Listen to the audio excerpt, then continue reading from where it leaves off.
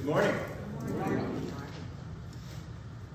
Leading the announcements, we were hoping to have our final outdoor service next Sunday at Triangle Park. We took a little look at the weather. I think we're going to be indoors next week, and I don't think there'll be any argument about that. And also, our new video system should be launching next week also, so we're sort of eager to kind of get going with that. And Mary will be the point person on that. She will learn. I mean, anyone's welcome to learn how to use the system, but Mary will be she'll be the director of photography on that one. Yeah, exactly, we will see. The coat drive, as you can see, the coat rack back there is growing. If you actually put your coat there, I'm sorry, because it's now going to Shepherd of the Hills. But that's for our coat drive. We're going to go through the end of the month and try to get our coat challenges to try to get 25 coats by the end of this month. There's 13 back there right now. And there's already 13, so we're moving right along. Also in our prayer updates, we've got Brian Baker and Park Leachman and Steve Milligan, all who are recovering from procedures that took place in the last week. They join the other names that we have on our prayer list. Wednesday night Bible study is moving along quite nicely. Meal begins at 5:30, study at 6. We're moving through the daily bread. The daily bread, unity in Jesus. And the conversations have been very, very informative. We don't solve a lot of problems, but we might create more than we solve, but we certainly have a vigorous conversation that opens our minds and about just how to practice our faith in a rapidly changing world. So that is always beneficial. Anything else that anyone would like to highlight or underscore on our list? It's really good to see you, Heather. How are you feeling? I'm here. All right. Thank you. Anything else? Okay. Marilyn?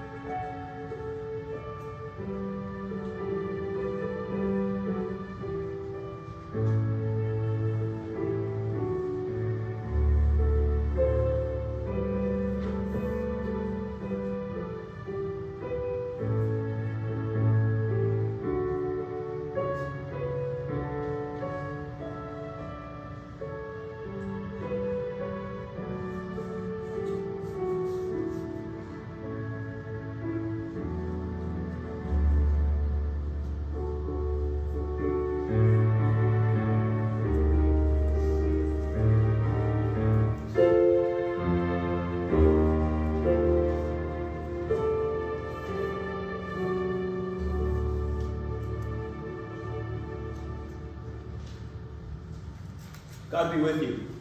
and also with you. Let us pray. Lord, we pray that your grace may always precede and follow us, that we may continually be given to good works through Jesus Christ our Lord, who lives and reigns with you and the Holy Spirit, one God, now and forever. Let us join together in our opening hymn, number 55.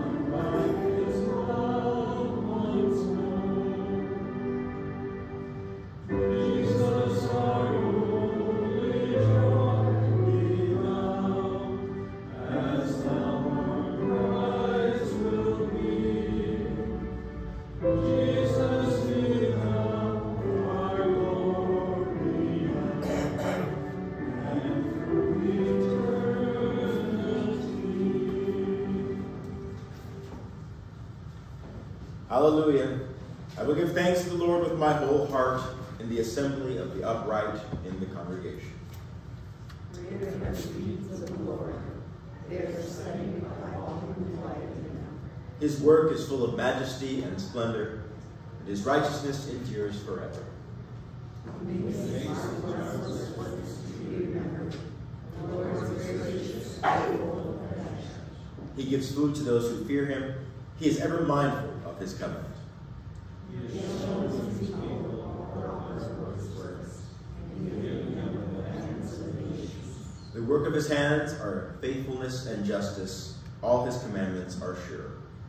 They stand fast forever and ever, because they are done in truth and equity. He sent redemption to his people. He commanded his covenant forever. Holy and awesome is his name. The fear of the Lord is beginning and wisdom.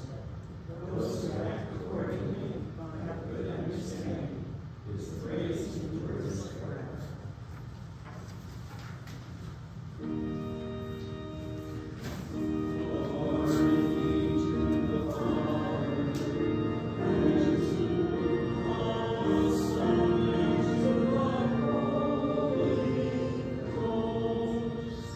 As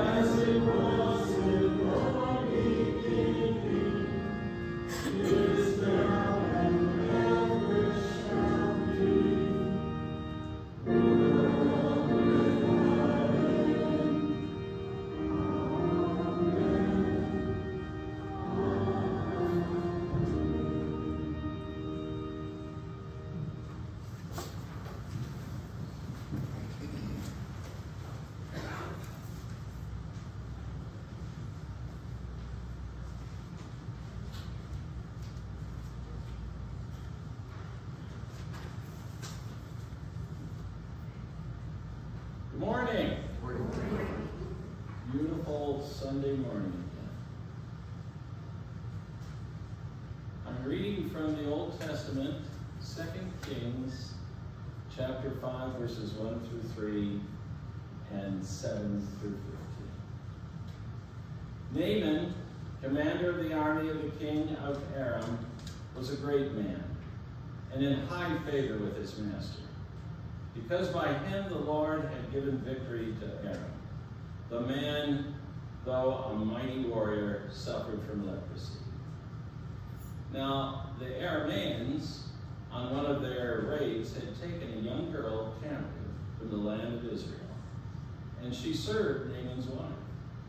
She said to her mistress, "If only my lord, with the prophet who is Samaria, he would cure him of his leprosy." When the king of Israel read the letter, he tore his clothes and said, "Am I God, to give death or life, that this man sends word to me to cure a man of his leprosy? Just look and see how he is trying to pick a quarrel with me." But when Elisha, the man of God, heard that the king of Israel had torn his clothes, he sent a message to the king. "Why have you torn your clothes? Let him come to me, that he may learn that there is a prophet in Israel." So Naaman came with his horses and chariots and halted at the entrance of Elisha's home. Elisha sent a messenger to him, saying, "Go wash in the Jordan 7 times, and your flesh shall be restored, and you shall be clean." But Naaman became angry and went away, saying, "I thought that for me he would surely come out and stand and call on the name of the Lord his God, and would wave his hand over the spot and cure the leprosy. Are not Abaddon and Pharpar, the rivers of Damascus, better than all the waters of Israel? Could I not wash in them and be clean?" He turned and went away in a rage. But his servants approached and said to him, "Father, if the prophet had commanded you to do something difficult, would you not have done it? How much more then, when all he said to you was wash and be clean?" So he went down and immersed himself 7 times in the Jordan, according to the word of the man of God. His flesh was restored like the flesh of a young boy, and he was clean. Then he returned to the man of God, he and all his company. He came and stood before him and said, "Now I know that there is no God in all the earth except in Israel." The epistle today from the New Testament is 2 Timothy chapter 2, verses 8 through 15.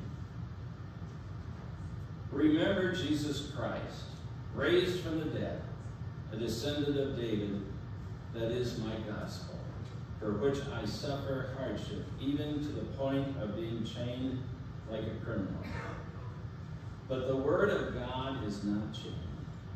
Therefore I endure everything for the sake of the elect, so that they may also obtain the salvation that is in Christ Jesus, with eternal glory. The saying is sure, if we have died with him, we will also live with him. If we endure, we will also reign with him. If we deny him, he will also deny us. If we are faithless, he remains faithful, for he cannot deny himself. Remind them of this, and warn them that before God that they are to avoid wrangling over words, which does no good, but only ruins those who are listening. Do your best to present yourself to God as one approved by him, a worker who has no need to be ashamed, rightly explaining the word of truth. Let us rise for the gospel. The gospel for this morning, the 18th Sunday of Pentecost, is taken from Luke chapter 17, verses 11 through 19. on the way towards Jerusalem. He was going through the region between Samaria and Galilee. And as he entered the village, 10 lepers approached him. Keeping their distance, they called out, saying, "Jesus, Master, have mercy on us." When he saw them, he said to them, "Go and show yourselves to the priest." They went, and they were made clean. Then one of them, after he saw that he was healed, turned back and, praising God with a loud voice, prostrated himself at Jesus' feet and thanked him. And he was a Samaritan. Then Jesus asked, "Were not 10 made clean? But the other 9, where are they? Was none of them found to return and give praise to God except this foreigner?" Then he said to him, "Get up and go on your way. Your faith has made you well." May the Lord bless the reading and hearing of the Holy Word.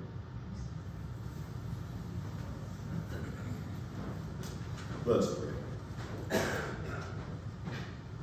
God of grace, glory, power, and light, we thank you for this day that you've given us, for this opportunity to gather here that we might kindle our hearts once again with a reflection upon your word that brings to us inspiration, motivation, and a desire to make a contribution with the wisdom that you've given us to the world you've called us to serve. May the words of my mouth and the meditation of our hearts be acceptable to you. May you bless, keep, and guide us now and always. In the passage that Bob shared with us today from 2 Timothy, we have Paul reminding Timothy and us as to what our motivation is as Christians. Paul now is a prisoner, and he is in chains, and sometimes people get tired of Paul going on about his hardships and going on about his sufferings and going on about his inconveniences. But this is all to make a point that Paul, having realized that once he entered into the service as an apostle, that even though the message that he was bearing and the message that he was bringing to the surrounding region was a powerful, life-transforming message, there were still audiences and individuals who did not want to hear it.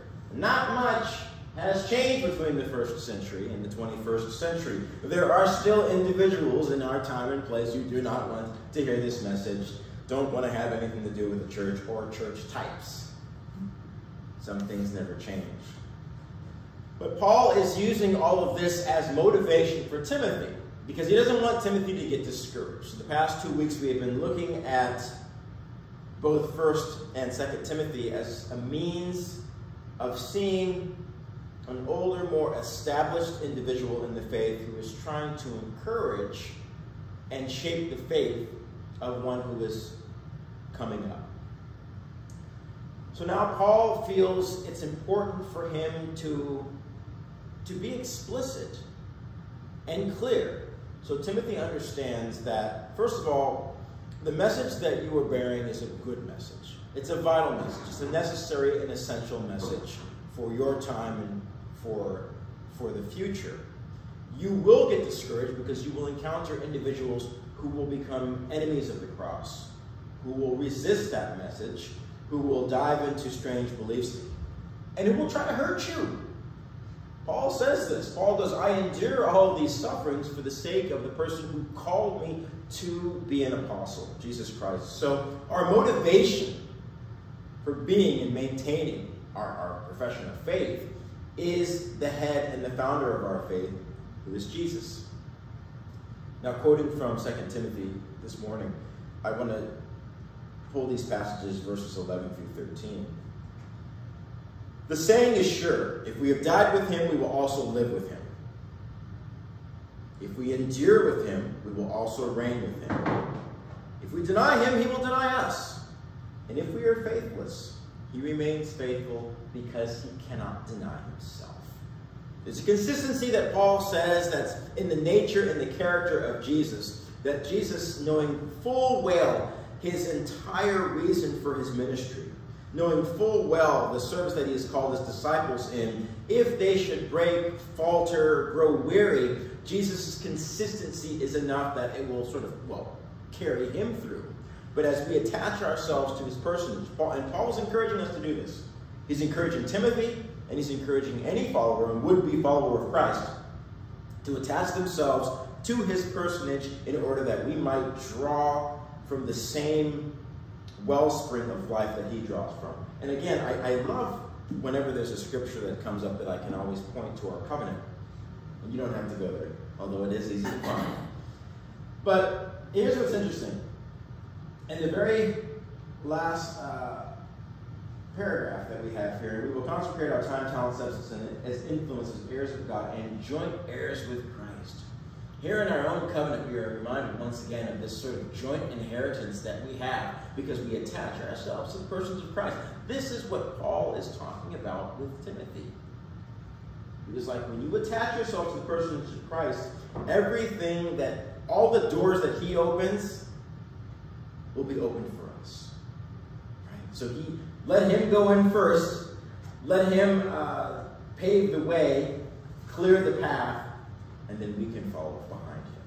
So when he says, if we died with him, then we will also rise with him. Jesus went to the cross on our behalf, so therefore his death ushers us into new life.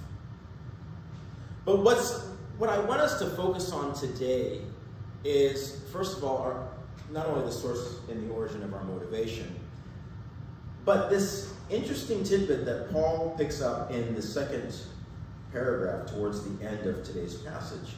Paul reinforces his point to adhere to Christ by the example of encouraging Timothy, as a young preacher, to remind people to avoid wrangling over words. And this is a quote here. Avoid wrangling over words which does no good but only ruins those who are listening. This is a caveat that anyone who is a public speaker needs to be exceedingly mindful of, because it only ruins those who are listening. Now, this is where I take a little departure here, because I have been, you wouldn't know this because I'm a preacher, but when you don't see me during the course of the week, it's because I'm practicing this next spiritual art. There's an important role in the practice of faith for silence. And this is not often spoken of and encouraged in our houses of worship or even in our Bible studies. In the 1976 book, The Genesee Diary, the late priest and author Henri Nouwen recounted the importance of silence during his 7-month stay at the Abbey of Genesee in upstate New York, at the Trappistine Monastery. And I want to read with an entry that he made in this diary on September 12, 1974, and specifically referring to his thoughts on silence. I'll let Nouwen's words speak for themselves. Thursday, September 12, 1974. Silence. Indeed, silence is very important for me. During the last week, with a trip to New Haven, full of discussions and verbal exchanges, with many seemingly necessary telephone conversations, and with quite a few talks with the monks, silence has become less and less a part of my life.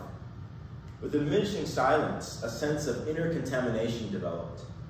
In the beginning, I didn't know why I felt somewhat dirty, dusty, impure, but it dawned on me that it might be the lack of silence that may have been the main cause. I am becoming aware that with words, ambiguous feelings enter into my life. It almost seems as if it's impossible to speak and not sin. Even in the most elevated discussion, something enters that seems to pollute the atmosphere, and in some strange way, speaking makes me less alert, less open, and more self-centered. Saint Benedict is very clear about the importance of silence. He feels that silence is better than speaking about good things. He seems to imply that it is practically impossible to speak about good things without being touched by the evil ones too. Silence needs to become a real part of my life. When I return to teaching, in much speaking thou shalt not avoid sin. Proverbs 10:19. Many people ask me to speak, but nobody has invited me for silence. Still, I realize that the more I speak, the more I will need silence to remain faithful to what I say. People expect too much from speaking and too little from silence. let's take a moment to observe that last sentence of nouns. People expect too much from speaking and too little from silence. And I find that even in the context of worship services, and where there are moments of silence, none of us want that silence to go on too long. In fact, we're glad when the furnace kicks on, because then at least we have a little bit of ambient sound, or in the summer season when a Harley rolls up and down Main Street, or a particularly rattly trailer. I mean, we like the silence to be broken with some sort of noise, so at least we don't have to deal with the noise that's going on in our heads, with the constant din, the constant drone of things that must be done, and all the thoughts that seem to invade us whenever we get just a little bit of taste of the quiet. Even in the out of doors, we long for some bird song or some rustling of leaves or anything, because silence is too arresting. It's too profound. It's too poignant. It's too real. Now, Paul might appreciate these lines from now, because he understands that in the wrangling of words, and we know about the wrangling of words, everybody has their truth. They have their opinions. We want to be right. We want to have the last say. We want to be the smartest one in the room. And after a while, that can become so burdensome. It really is burdensome being the smartest one in the room. You know about that. Because at one time, at some point in our lives, we've always been the smartest one in the room. We just wonder why everyone else just isn't as sharp as we are. But we wrangle over words and we realize that we get no further in our labors, because sometimes we can be alone in our opinions, can be isolated in our truth, can be very lonely at the top that we've created for ourselves. So Paul realizes that young Timothy, you are going to be a preacher. You're going to go and carry this gospel. Do not be confused about what you think is your own intelligence, what you think is your own portion, and the individuals that you were called to serve. All have a share in this gospel. All have equal and ample portion in this gospel. And if we get into too much theological debate, too much civil debate, too much posturing on the basis of age and experience, we're going to lose the thread of what is most valuable and most important, and we're also going to lose Jesus in the shuffle of the wrangling of words and find out, hey, what's our motivation? What are we doing? It's very easy to us to lose our way because we're so keen on defending this or that platform. Silence.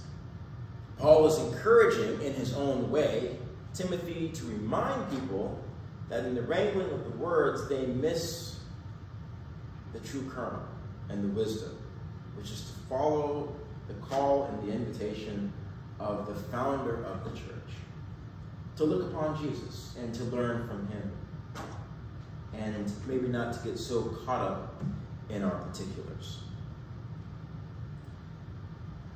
It is only through sincere and honest reflection that we can draw more closer to an authentic expression of the faith that we proclaim.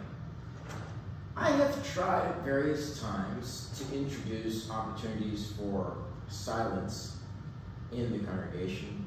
During the time that I've been here, it's been hit and miss. Sometimes we've had some centering prayer groups. Sometimes there'll be an opportunity for maybe like the odd Taizé service. But again, it's because our communities are so hardwired to be filled with words, to be filled with action, to be filled with deeds, because we cannot, that's the only way we demonstrate progress. The only way we can demonstrate progress is to constantly be in motion, whether we are physically in motion or just the motion of our mouth, the motion of our language. So, unfortunately, we have created our worshipful spaces as just more noisy, active spaces, and the only time that we can be somewhat familiar with silence is just as we are nodding off in the midst of some boring television, some boring film, and we're just about ready to nod off into sleep. It's the only time that we can steal a little bit of silence. We don't actually take time for intentional silence. I'm thinking it might just be time for us to rediscover that lost art of being still, being quiet, not having to be anywhere with our thoughts or to be anywhere at all. I am reminded of the time when the prophet Elijah ran away because the king was seeking his life, and he went and he spirited himself away in a cave. And God says, when the time comes, I will send for you, and you'll know and recognize my spirit. And there was a storm outside of the cave, raging winds and powerful rain.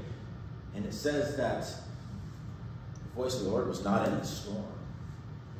And then after the storm came an eerie, eerie quiet. And Elisha wrapped himself in his mantle. And he went to the mouth of the cave, for the voice of the Lord was in the stillness. And this is something that we miss. We miss those opportunities in which God can break through. Does not the prophet write, "Be still and know that I am God"? Does not Naaman realize that even though he was a Yale professor, and even though he had students and status, it was his quiet moments that actually were the most profound? We could deepen our faith by being more still, more quiet, more introspective. The best sides of our faith come from the self-reflection, come from the times in which we just sit in a quiet meditation, reflecting perhaps on a scriptural passage until God breaks forth the wisdom that we've long been seeking, that we couldn't find in the noise. See, the motorcycle just went by. I'm never wrong. And I'm never wrong about the motorcycles. I'm wrong about a great many other things, but not the motorcycles that rumble up and down the street. So here's some takeaways. First of all, and they're very simple, our motivation for our faith. Jesus sets the standard of our conduct, shows us how to worship God. That's number one. Why do we come to church? We come to church not to see our friends, to have fellowship. That's secondary. We come to church because there was one who showed us how to worship God, Jesus Christ. And through worship and through prayer and through Bible study, we can access Him. We can access His person. We can access that Spirit. So that is our primary reason. That is our primary motivation. Paul says that to Timothy, it hasn't changed. But two, the way that we maintain and perfect our faith is not through constant, empty busyness, work for work's sake, but through a silent reflection that will allow us to shape and cultivate that faithful witness, which ultimately changes hearts and minds and brings everyone into the household of faith. That's all I have to say. Let us join together in our responsive hymn, number 410.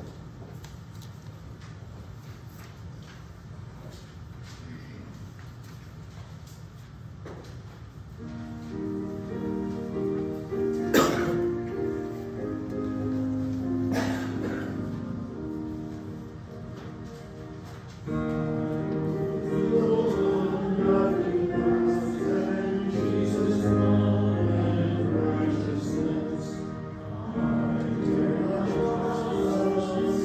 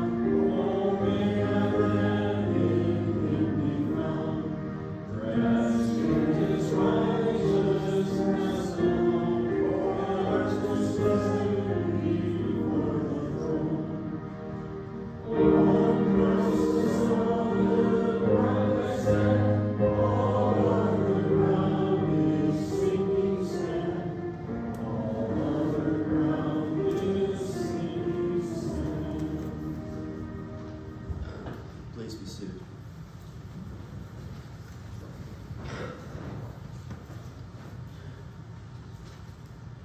As we gather our minds together, as we prepare to enter the silence, do not be afraid.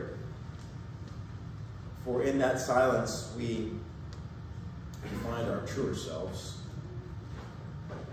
We are comforted by the assurance that God is with us, that we are not alone in that silence.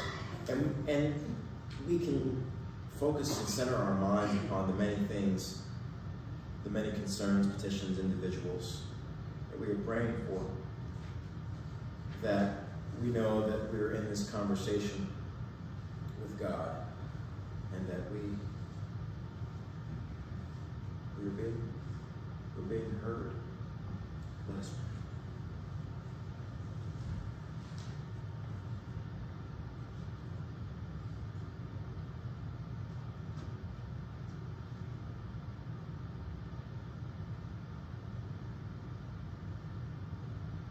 Loving God, we thank you for the day that you have provided for us. The days that have led up to this, that have informed where our minds are at, the conversations that we've had, the quiet that we've enjoyed, the transformation that is always open to us, to grow in a deeper intimacy with you, so we can be mindful of your call to serve, that we be reminded of the gifts that we have and the opportunities that abound. Today we set our prayer concerns before you, and we ask that for those that we lift up in our hearts, those in hospital, those in recovery,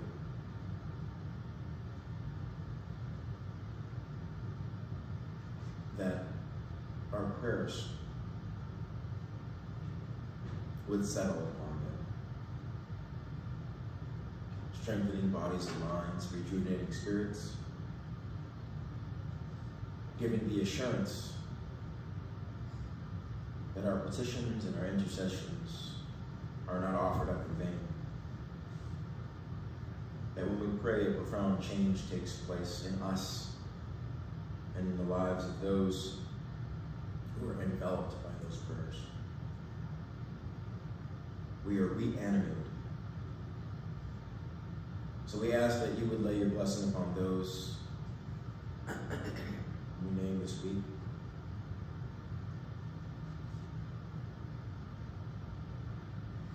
Should be with Park and Steve. Should be with Peg's brother-in-law. Continue to bring strength and healing to heaven. We already see that we made great milestones in that. She's out and about. So we thank you for that. Your consistency is something that we envy, but it is not impossible for us. We just hope that we can be more plugged into you, so we can exhibit the type of demeanor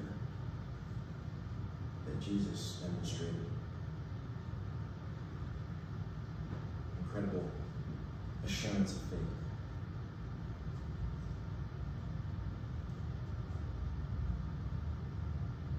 We ask that you would continue to be with individuals in Florida as they make their way through a rather chaotic experience. And we just ask that your faith would continue to inform ongoing rescue efforts, rebuilding, keeping tempers under control. There's a great deal of need and a great deal of questions that are being raised. And I don't want anyone who's in that experience to feel as if they're being overlooked, ignored, unimportant.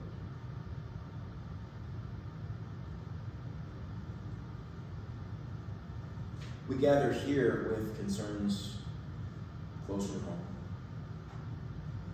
things taking place in our own families. And we ask that we would be mindful of the prayers that we offer to you today. Both our joys and our concerns, we lift them up to you. We ask that in your mercy, that you would hear our prayers.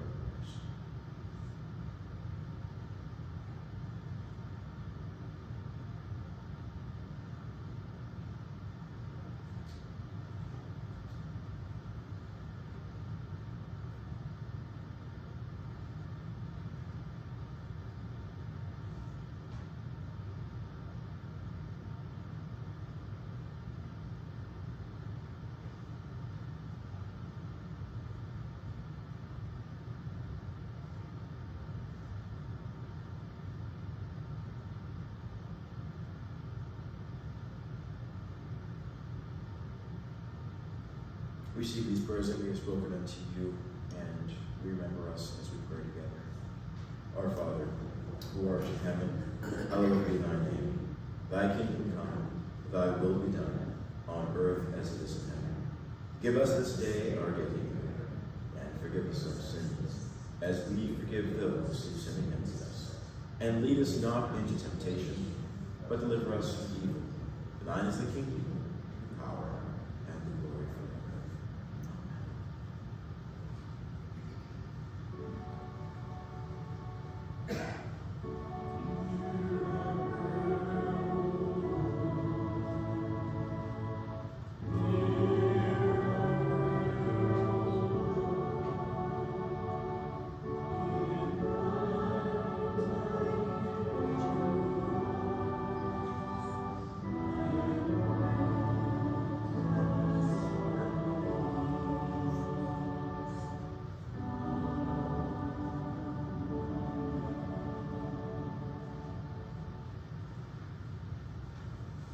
Grace and peace be unto you. Lord and Savior Jesus Christ. Bob, would you help do the honors? Thank you.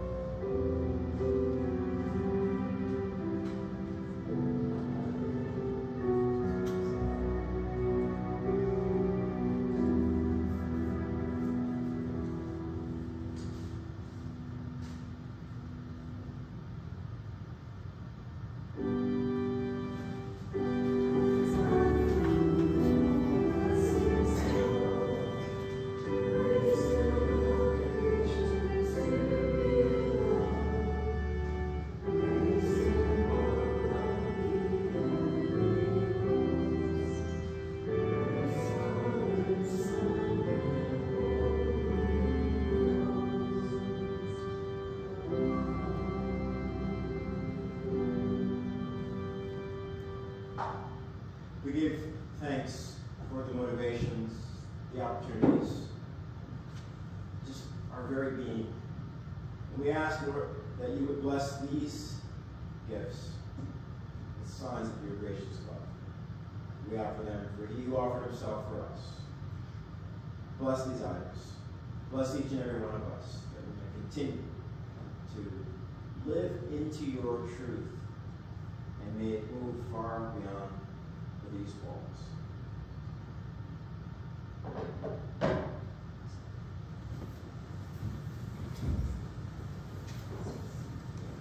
Let us join together in our covenant.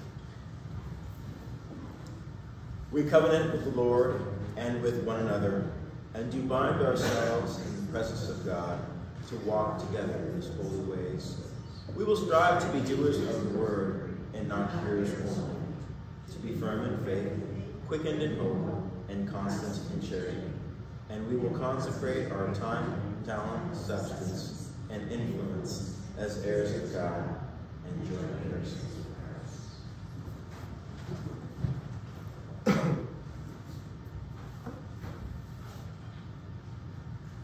Be with us, loving God, in ways that we haven't even begun to imagine. Speak to our hearts. Cultivate in us the sense of our own worthiness. Not only worthy to receive this meal, but worthy to go forth and to share the light of your truth. We are exactly who you need us to be. We are right where you want us to be for this moment and this time. So unburden us from those heavy thoughts, the vexations, the troubles that we have had, which sometimes is just so hard to extricate ourselves from. And with this meal, bring the renewal that we need to be resolute, to re-engage, and to celebrate this life that you've given us to live. We ask these things in your name. On the night in which Jesus was betrayed, he celebrated the Passover meal, took bread, gave thanks, offered it to his disciples, and says, "This is my body. I give it to you. Remember."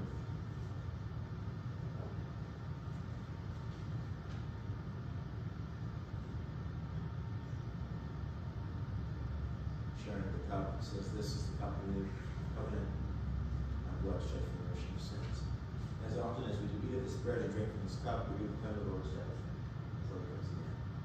Ministering to you in the name of our Lord and Savior Jesus Christ, I offer the sacrament of the Lord.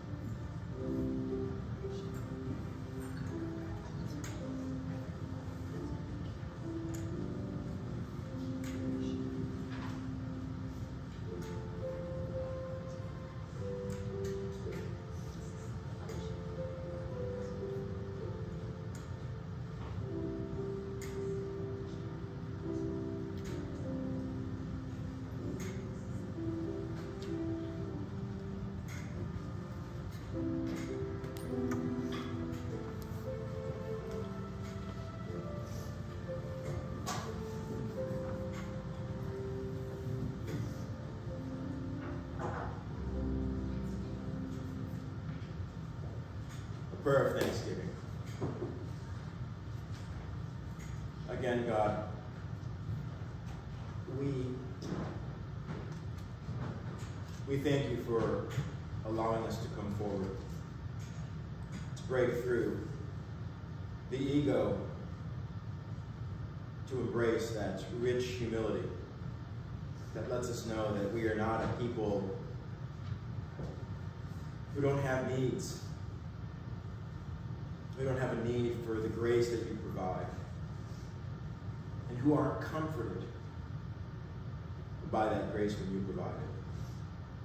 For that uplift, that reminder that we indeed are your hands and your feet, that we are the agents, that we are the sons and daughters of light.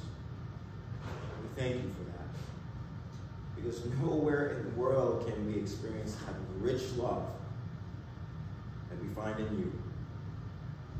So let us do what we can and what we may as we carry that light and that truth into a weary world, and hopefully bring some rays of hope where we may. We join together in our closing hymn, number 586.